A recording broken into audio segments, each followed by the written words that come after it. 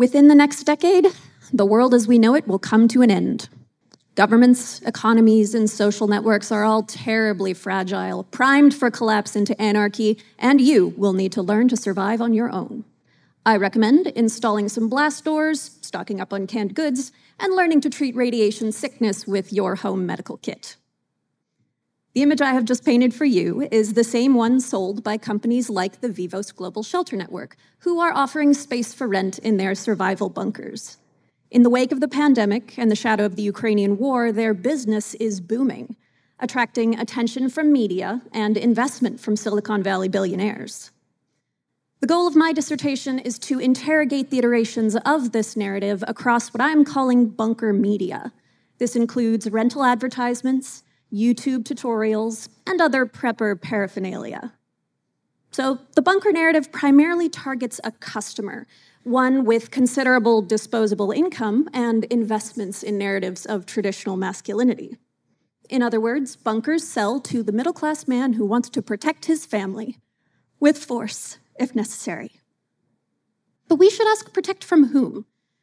Because the bunker narrative creates an enemy for our middle-class protagonist, and this is not an accident or a coincidence. This is a fundamental part of the bunker pitch.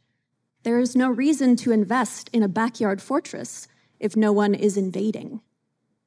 This enemy is also often coded through lenses of race, class, and ability, typically because people lack either the material resources or the physical capabilities to meet their own needs. This story says they will inevitably turn to violence. There is also an undeniable undercurrent of white supremacy in this narrative. The Vivos Global Shelter Network, for example, states that immigration invasions may be the eventual cause of the apocalypse. So you see, these stories are not just stories.